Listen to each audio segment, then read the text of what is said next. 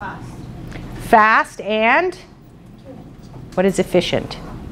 Use of resources. Like a time limit. Time limit, yeah, time limited. Efficient use of resources. Doing more with less. Yeah, doing more with less. Right? Be careful about your definitions. Watch the words. That also means doing more with less. Okay? Efficient use of resources. According to whom? Who defines the efficiency rate? If you close files faster than anyone else, does that mean you're better? No. Maybe not. Maybe you are, maybe you aren't. But it doesn't mean you're better. Doesn't mean anything until you find out whether the quality of your care is excellent. Right? Case management supports the client's achievement of safe, let's start with safe, of safe goals. Who dictates what's safe? We're back to Mr. Nobody. Were his goals safe? Oh, yeah, no, really not. He lived in a disorganized household with paints and cats. How many cats? And stairs that were narrow that he could hardly climb. He had difficulty walking and his stability was poor, and it was an unhygienic house, and there was dirt everywhere, and the food was bad, and on and on and on and on and on. But who dictates whether that's safe or not? Because he, your client, thinks that's safe enough. So there's a piece as a case coordinator that we struggle with, is our definition of what safe is versus their definition of the right to live the way they want to live. Okay. So safe, realistic and reasonable goals. So you have a client who says, I want to be a doctor. I want to go back to school and be a doctor. Okay. But your client is 55. He has academic issues. He's never scored more than a C. He doesn't like to study, but he likes the income that doctors make. Is that a realistic goal? No. Is that person going to achieve that goal? Right. So you may have to have a dialogue about what's a realistic goal, and also listen, that active listening that you do in your interviewing and interpersonal skills. Is it you want to be a doctor or you want to make more money? There are other ways to do that that are achievable, but this one probably not. Okay, so you have to have that realistic conversation with your clients about what is achievable and what do they really want. Okay, and reasonable goals.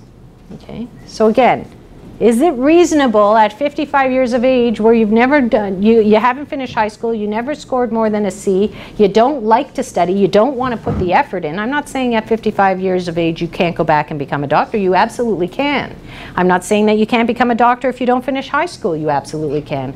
I'm not even saying that you can't become a doctor if you got C's, because if you had an LD that was undiagnosed that you now know how to overcome, or there was a poverty issue and you've overcome all that, or you had personal issues that you've overcome, you may be an A+ student and you can become a doctor. But if you're not going to work at it, if you don't want to do the work for it, you're not going to become a doctor. There's no magic wand. Okay? So there are pieces there that you have to listen actively to see, okay, what is achievable and what is not, based on what your client is saying. And what is it they really want? What are they really expressing from what they're saying? Because clients sometimes don't articulate what they really want. Sometimes they're very articulate, they're very clear about what they want, but sometimes they're not. Okay? So goals with complex health issues, social issues, and fiscal issues. And many of your clients will have multiple issues. It won't just be a case of financial issues, or it won't just be a case of relationships or social issues. it won't just be a case of health issues. They're generally all mixed in together. So planning becomes this process of teasing out into the 6 domains that you're going to learn about, teasing out what are the goals here and what domains do they fall in and what's a priority and what do we need to do first and how do we need to do it. And you have to break it down into manageable chunks, and we'll talk about that later in the course. So that's the definition. In your case management document, your national case standards, you have guiding principles. You should know this for your quiz. You have case management supports, case managers supports clients' rights. Case management is purposeful. Case management is collaborative. Case management supports accountability. And case management strives for cultural competency. Let's go to the case management standards and find out what all this means.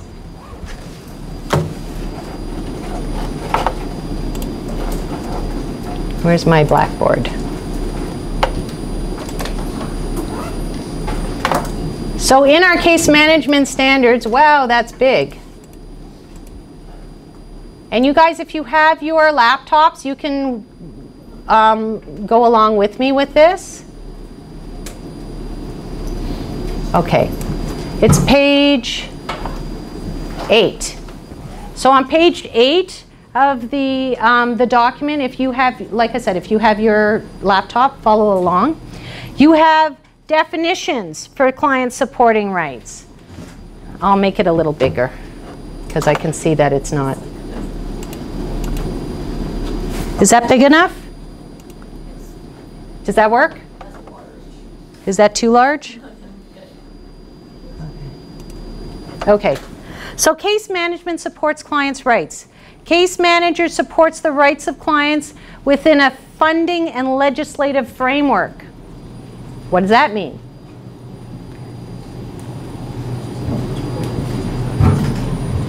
The funding that they receive and the government regulations. That regulates it. So what if the funding is substandard? Or the rules are unjust? Now what do you do? Right? There was a time when if you were gay, it was illegal to be gay. It was a criminal act. But it was within the legislative framework. Does that seem right to you? No. No. So there are some advocacy strategies we're going to talk about later on. And you're going to have to make decisions about, is the law itself a just law? Is it a fair law? Because for what you do with your clients, it may not be. The regulations around marijuana use, are they just or unjust? Does it service your client's needs? If your client medically needs marijuana, there was a time when you couldn't get it. It was illegal, and yet it was the best substance to use in order to alleviate your pain. Is it a just law? Okay, so these are the ethical considerations when we're talking about supporting clients' rights. To what extent are you going to support the client's rights? Because you have your own rights too. You don't have to break the law for your client if you don't feel that that's right. Okay, but the law itself may be wrong. So you have to make some personal decisions around that. Case management is purposeful. So the actions of case managers must address the specific needs of clients as documented in their goals. So don't go beyond what your client wants. So if your client has an addiction and they want to learn to drink moderately, so they want to use a harm reduction model, but you think the only way they're going to kick this habit is sobriety, is abstinence, and you push AA and abstinence on them, are you meeting their goals? Or are you going beyond what they want? Or better yet, back to an addictions model, if a client doesn't want help, but you call in the cavalry and you drag them, you trick them and drag them to AA, and you trick them with an intervention and you force them to get detoxed and help. It can work, but are you going beyond the client's goals if the client said, I'm not ready to do this? Yeah, for sure. So what are the chances of relapse? They already tell you statistically very high. Relapse rates are very high when it's a forced intervention. They're not ready. And you've gone beyond their goal. That was not their goal. This is not going to be successful, okay? It may be the first step, it may be a wake-up call, but it's unlikely to be successful. Percentages of interventions and success rates after one round of detox and rehab, very low, which is why we're looking at empowerment models now and harm reduction models. Case management is collaborative. So this word collaborative, we're hearing it again. That's working with the community. When you're in placement, one of the things you're going to do this year is network. Because it matters to know enough people and know the right people and know the agencies that you work with and that your client needs and what they provide and who works there and is this a good agency. It's collaborative. You're working with a team. If you work with children in a school setting, who's going to be on your team? Who's likely to be on that team for an at-risk child in school? A guidance counselor. Guidance counselor, the social service worker or social worker, who else? Possibly a nurse. A nurse maybe? CYW, teacher, principal, maybe a lawyer, certainly the parents or the guardians, the legal guardians. It could be the state, they could be in foster care and CAS or CCAS or JF&CS or any one of the child services may be involved. 10 people. 10 people. Okay. And you are working with them collaboratively to create a plan. Okay. Case management supports accountability. So this is about service delivery that you are able to coordinate in a timely manner, that you document. So remember the accountability piece here. Documentation is very important. Doing things on time is very important. Tracking your actions is important. Calling people back is important in a timely manner. Everything in a timely manner. If your voice message says, I will return calls to you within 48 hours or 72 hours, you better return that call in 72 hours. Okay? But if your message says, I will get back to you, when do you think that client's expecting that call? Either never or what's the other one? Right away. Right away. Because you said, I'll get back to you. Okay? And aren't we used to that in our society? When somebody texts you, how fast do you text back? Pretty quick. And if you want, has anybody ever felt that like this texting conversation is going on too long? How do I stop this? I can't just stop. And I keep trying to smiley face, smiley face. Smiley face means goodbye. Right? Last night I had that smiley face. I just want to go. Z face. Icon Z face. Z. Sleeping. Stop texting me. Don't say goodnight. I don't care. Stop.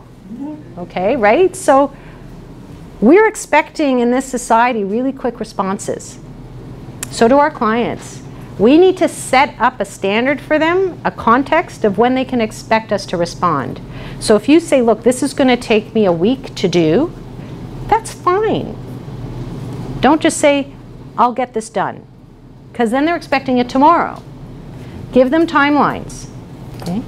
I tell my clients in my private practice with my cases, I want you to do these 3 things within 2 weeks. By the end of 2 weeks, you'll come back and see me. Don't come back and see me unless you've done this homework. Yes, I give my clients homework too. Everybody gets homework. Okay? But I give them a time frame. I tell them I can get this report done for you in 2 weeks, but I need it tonight. I can't do it tonight. You're giving me 3 hours notice. I'm sorry. Not doable. That's where you set up your boundary. Okay? So give them Accountability is about setting timelines, doing things within the frame of time you're supposed to do them in, spending the appropriate amount of money, not overspending, not underspending, even though the government really likes you to underspend. Okay? Looking at achieving their goals, making sure the goals are good goals, are smart goals, that the objectives are achievable. Just like your learning contracts, it really does reflect the same kind of plan. That you're taking care of yourself, because the more stressed you are, the more sick you get. How many people got sick last semester in final exams? Winter, never mind summers. How many people got sick over the winter, final exams? That's typical. The stress levels are high. You're not eating right. You're not sleeping right. Your clients are under the same kind of stress, but so are you as a case coordinator. And if you're off sick all the time, you're unreliable because you're not there and your client needs you. Okay? So taking care of yourself, and we're going to talk about self-care in the course. How do you take care of yourself? Okay. Because if you know ways to take care of yourself, your client's going to also want that. They're going to want to know, how do you take care of yourself versus how do I take care of myself? The standards, very quickly, and I'm going to leave you to read the content of the actual document for the National Case Standards, Case Management Network Standards. You're going to read the part about client identification, which is the first standard, and you need to know this for the quiz. So client identification and eligibility for case management. This is almost like phases. Their standards are really phases of case management. So eligibility for case management services and identification. What does that really mean? What is that? How does that translate in your agency or your work? What stage is that of this process, case management process? Like it shows that is the client eligible? Yeah, when do you do this? At what point do you take contact demographic data like contact information, address, and assess for their eligibility for services? When does that happen? Right away. Right away, first thing. Yeah, right away. So phase one. So just think of the case standards as phases. So the first phase is identification and eligibility. And then under the standards, there are certain expectations that a case manager has. And the expectations are listed in the book. So do you want me to flip to a couple of them? I'll flip to a couple of them. So in the book, Zoom. There it is.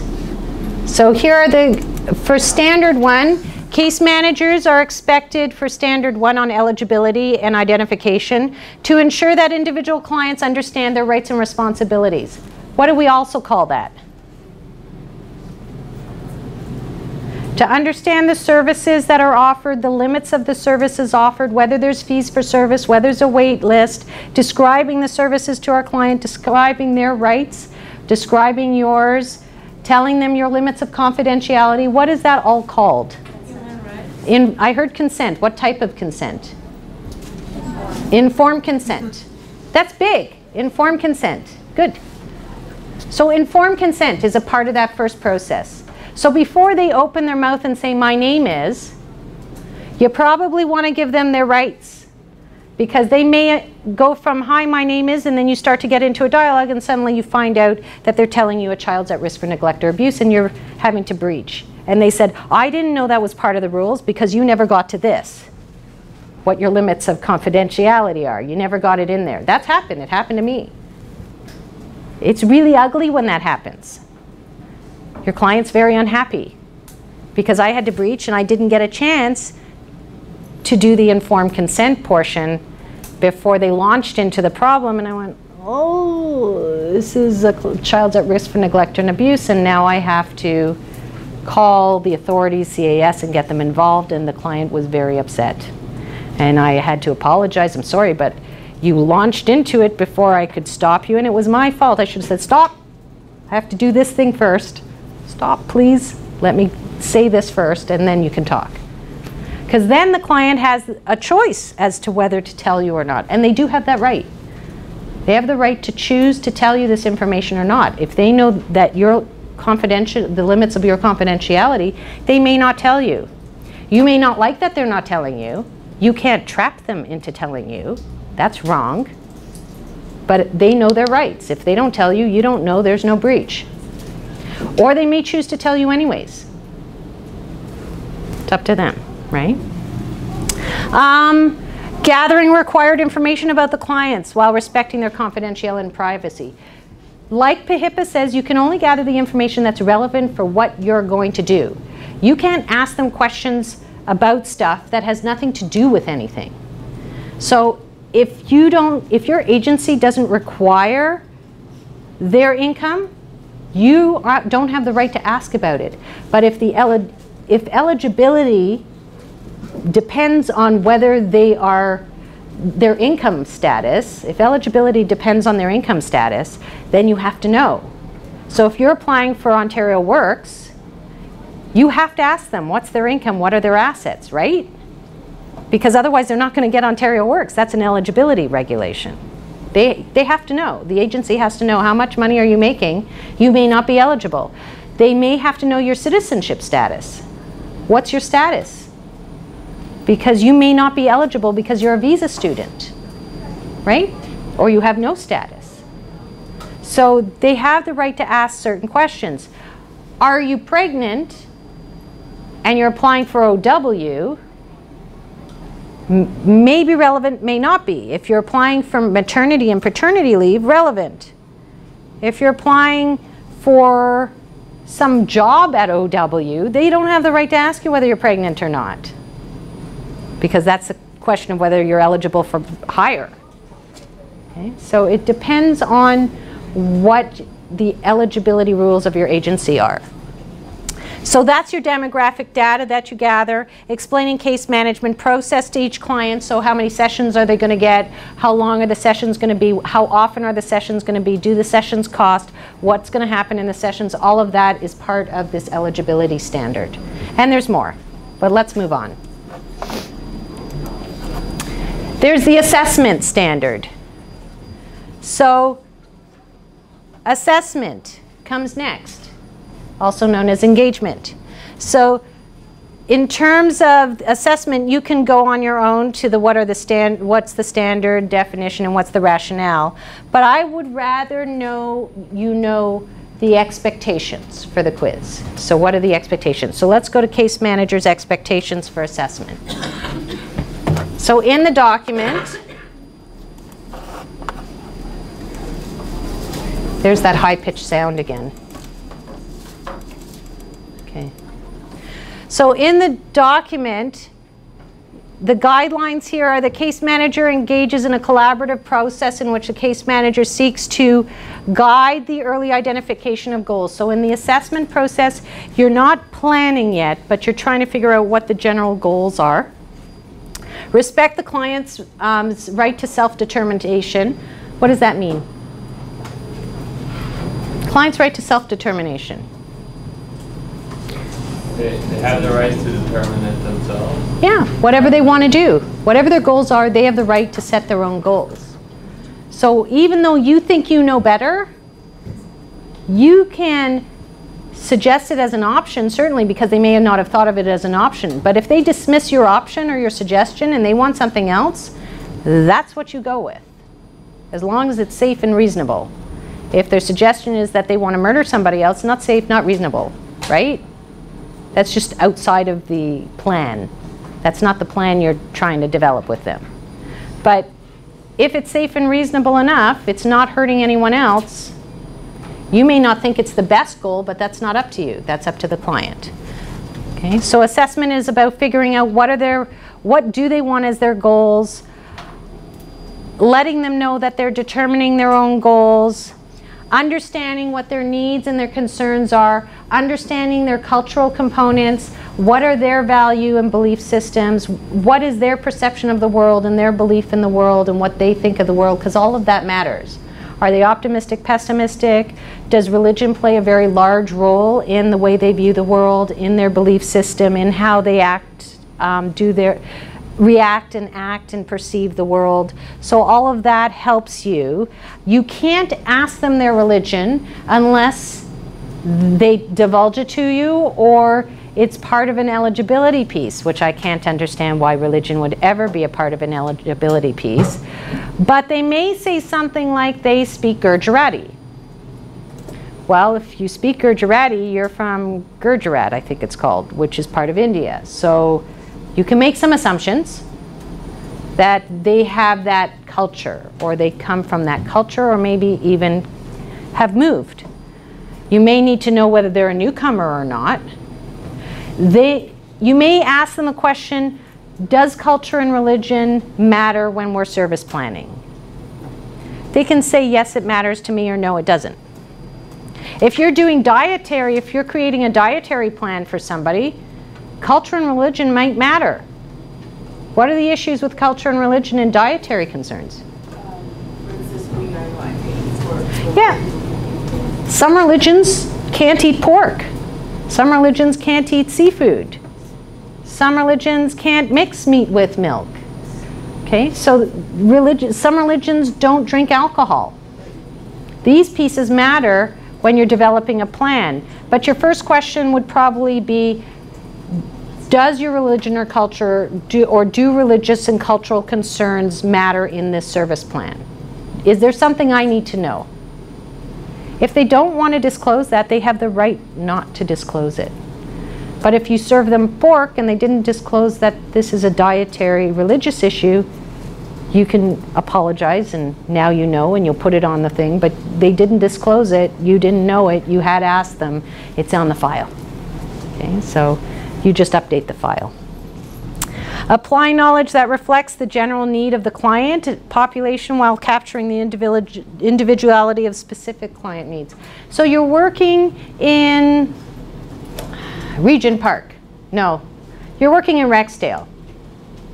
And there's a specific culture and a specific community there. And is Rexdale the equivalent socioeconomic status of Rosedale? No.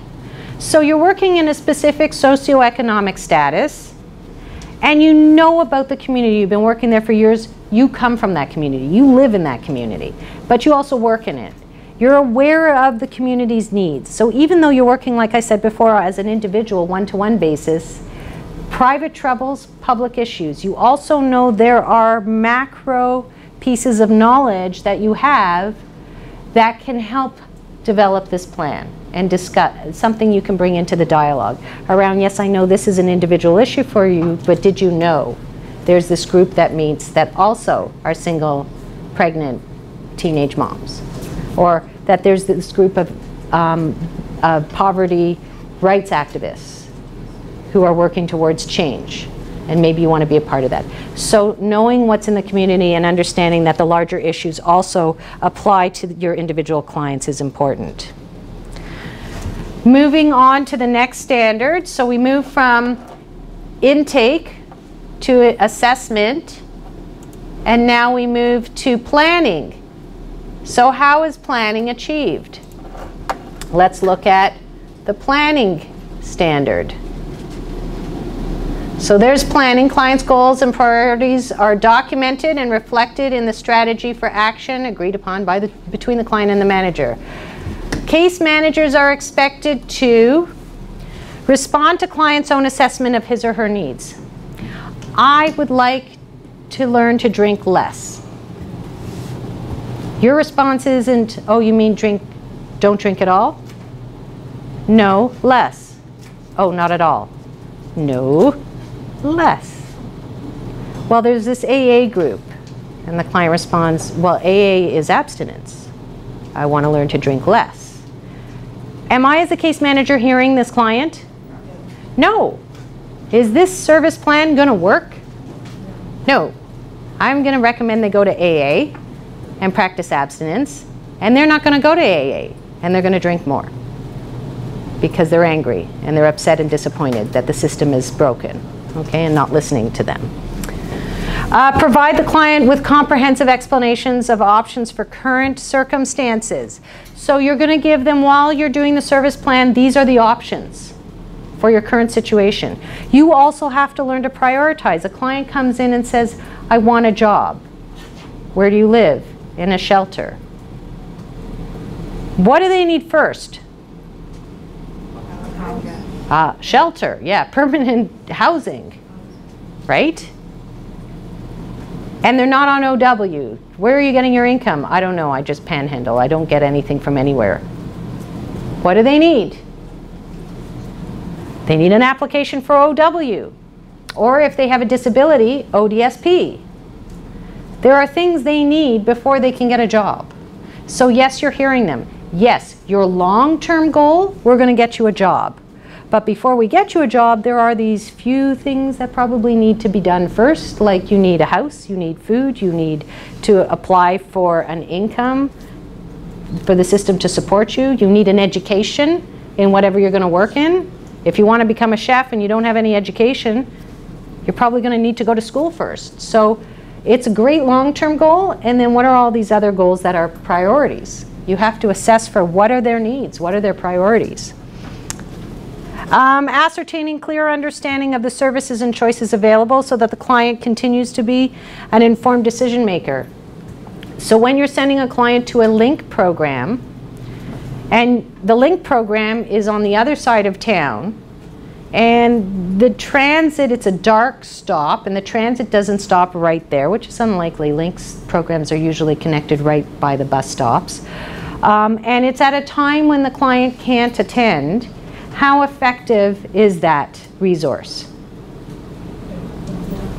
Not very. Or you send a client who speaks Cantonese to an agency that's around the corner. It's easy to get to for a group support, self-help group, and it's around the corner, but they all speak Mandarin.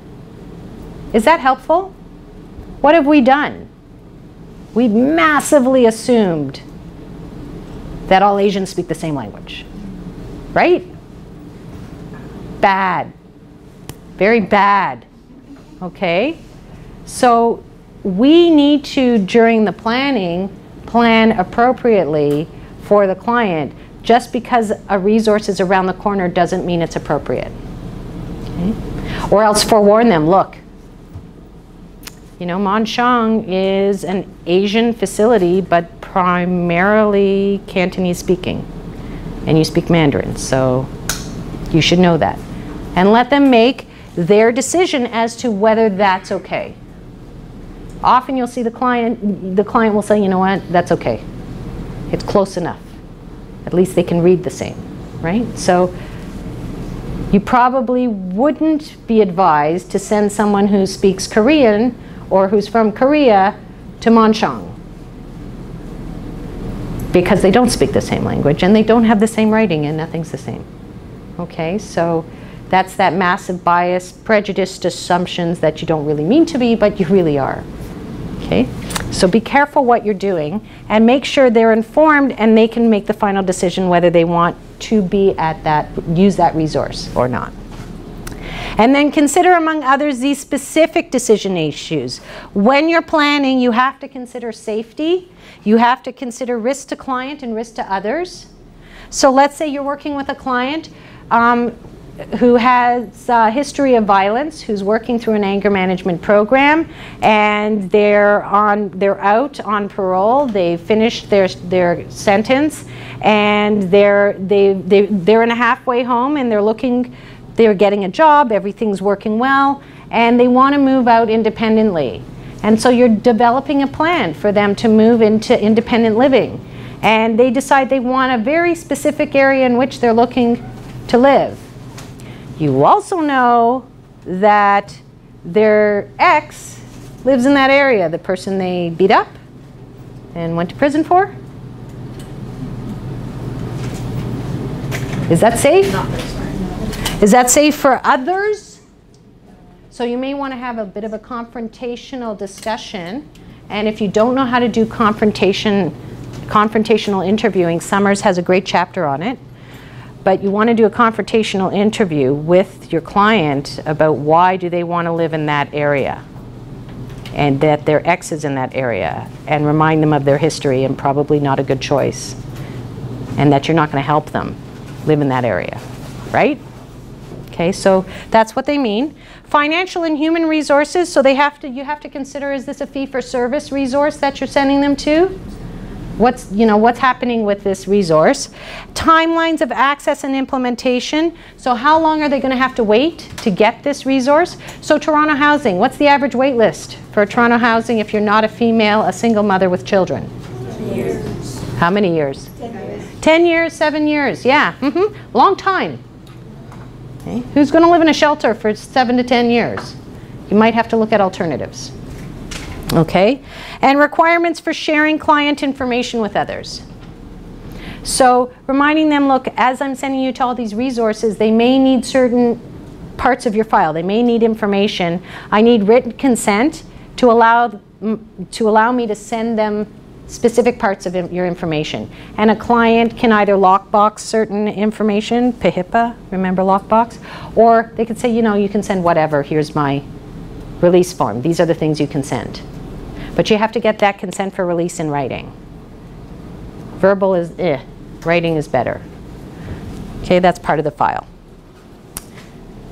Then we go to the next standard. So the next phase, implementation. So now you've made your plan, which you're going to learn how to do in this course.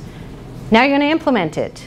So what does implementation mean? So let's look at some of the expectations for implementation. You all look riveted. Implementation. Plans, services, resources, and supports are initiated. That's the active term, that they're initiated. So you've made the plan. Now you have to initiate it. You have to put it into action. So case managers are expected to initiate and build relationships to ensure client-centered approach. So your relationships that you're building aren't just with your client, they're with whom?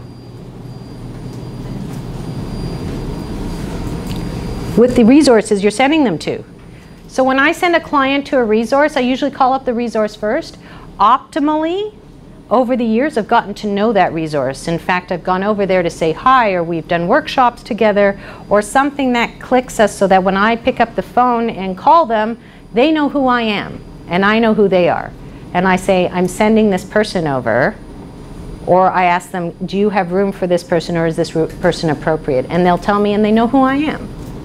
That also helps with the transition for clients who are going to that resource. If I say to them, listen, Jennifer works at this, ask for Jennifer. Jennifer's the one who runs the group. Tell her I sent you. Doesn't a client feel better when you give them a name and they know that you know that person and that person knows you? I don't know, has anybody ever had that feeling where you've been told, go to see this person and tell them I sent you? It's relieving. It's like, okay, things are going to get done. I'm special, right? It matters. So networking again matters. So when you're implementing, building relationships in order to optimize this client-centered care matters. Outlining and facilitate agreements on roles and responsibilities. So you're going to, in your groups, when you do the service planning, is the client responsible for some of this? Am I responsible for it? Is a friend going to do some of it? Who's going to do what? And depending on whether you're going to do empowerment model or not, if you're going to do an empowerment model, your client's going to do almost everything. In fact, your client's going to do everything. If you're going to do a traditional model, usually the case manager winds up doing most of the work. Okay? It's the ringing's driving me nuts. You're trying to foster client independence, arrange group discussions and decision-making sessions if appropriate and when appropriate. You want to monitor the client's needs and preferences. How is that? Last semester, who did some referring to other resources and then finding out, how was this? Did it work? I'm not sure. You have to be in the community sector for this, where it's, how is that resource? Is it helping you? Is it a quality place? Should I send other people there? Or else they gave you feedback. This place is great. You should send more people here. I get from my private practice, I might send somebody to a new place. I'll warn them, look, I don't know anybody here. This is a new program. Try it out. I don't know what it's going to be like. I don't know whether it's going to be good or bad. You can say that. That's fair. And then they can make a choice as to whether to try it out or not. And I've had clients try a place out and say, Thumbs down, don't ever send me there again. Sorry, okay, good to know. And I've had other clients come in and say, this place is fabulous, and give me all these pamphlets and tell other clients about this. This really works. So your client can give you feedback on the resource that you use for them. Address and facilitate and resolve discordant issues. You've implemented the plan, and somehow parts of the plan are not working. So you have to address those. What's going on here? Why is this, why are you set this goal and you're not meeting it? What's happening? Or it's, we set this goal and you're not meeting it. Well, maybe you set the goal as the case manager and they don't want it, but they said yes. Okay, watch for compliancy. You don't want compliancy. That's a client who just says yes, sure, whatever, because they want to make you happy. They don't want to, they want to avoid conflict. Those are the harder clients to work with, because they look like you've set out this plan, you've done all this work, and it just doesn't happen. When you implement, it falls flat because they didn't actually want it. And you took away their voice. These are clients that actually need to practice on working to use their voice. Okay? We're almost finished this part. Evaluation. Again, evaluation is, go back to the standards. Evaluation is very simple. You're evaluating the plan. Do you need to change it? Do you need to adjust the goals, increase the goals, track more? What is it that you need to do with this plan? Is the client happy with the plan? Is the client progressing through the plan? That's the biggest part. Is the client actually progressing and meeting the goals? If not, why not, and how do we change this? Okay?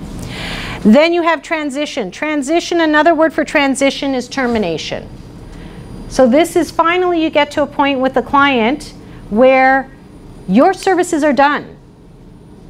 So the case manager is expected to make sure that the goals that are supposed to be met were met. If they weren't met, why weren't they met?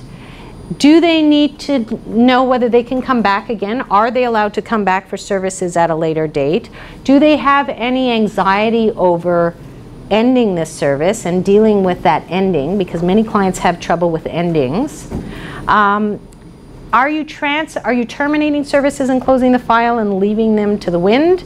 Are you sending them, are you giving them links and recommendations to, in general, what's out there? Or are you actually transferring them to another resource where you're facilitating the transfer, which means sending documents and referral documents and information to another resource and ensuring that they get to that resource and that that resource is working for them?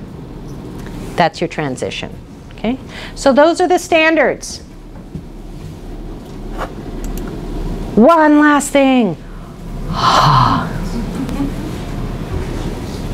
Self-care. In small groups, I have copied for you the self-care from Summers. What's it called? Self-care something or other. Taking care of yourself. In small groups, I have 8 of these self-care things. Go through the document and find out, how do you take care of yourself? How do you achieve the goals you want? There's questions to prompt you, and have a discussion for 15 minutes. 15 minutes. 15 minutes.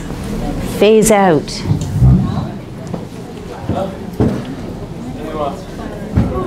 How do I press pause? How do I phase out? Pause.